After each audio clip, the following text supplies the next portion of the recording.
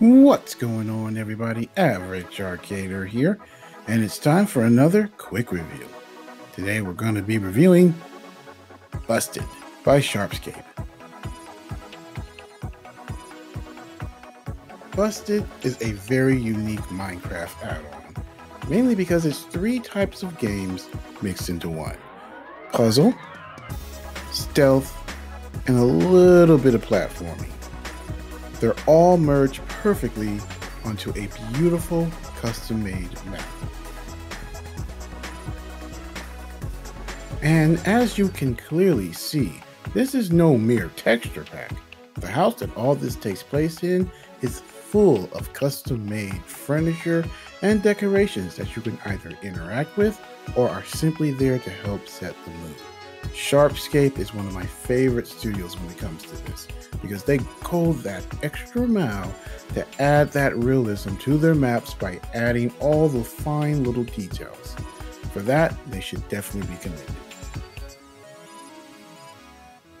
So what do you do in Busted? Well, in the game, your goal is to get your video games back. You've been grounded by your parents, so they've hid the video games somewhere in the house. So as you search, you have to solve puzzles and avoid your parents. The more puzzles that you solve, the more the house is opened up to you. But be careful, because this also means more times to run into your parents. And the puzzles, they're really fun. They give you just enough challenge that you feel really good when you figure them out. You get that aha moment, but they're not too challenging to the point where you don't want to finish the game because you're so frustrated. For the most part, if you pay attention to what you have and your surroundings, you can pretty much figure out most of the puzzles in the game and have a good time. There are 3 difficulty settings for the game: easy, medium, hard. I'm going to recommend that you go ahead and do hard, mainly because these don't change the difficulty of the puzzles. No, those stay the same no matter what difficulty. What it does is give you the ability to get hints or save at checkpoints. That's it. There's really nothing else that the difficulty does besides that. And this brings me to the biggest issue, well, really the only issue I have with this game, but it's a big one. It's missing a key feature for an add-on that costs money. What is it? Replayability.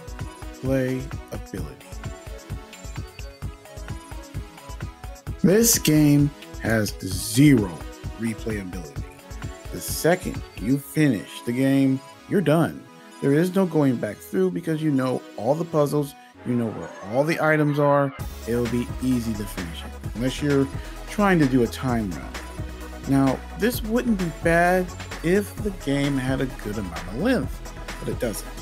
Right now, you can finish the game around 20-25 minutes unless you're having a really hard time with the puzzles.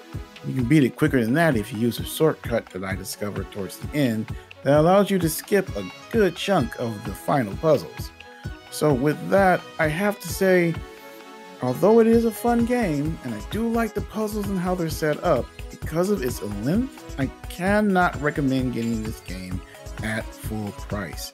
I would recommend waiting for it to be on sale if puzzle solving is your thing. That's gonna be it for today's video. I hope you guys enjoyed it. As you can see, I'm trying something different with my videos now. I hope you guys like it. Why don't you let me know down in the comment section if you did. But if you want to see more detailed reviews on maps and add-ons for the marketplace, make sure to like, share, subscribe, and hit that notification button. Also, why don't you give my good friend the Magical Berry a check out? He does lots of detailed reviews on the maps on the marketplace, just like I do. Only his are much longer and way more detailed. So if you're looking for more of that, make sure to go check out his channel.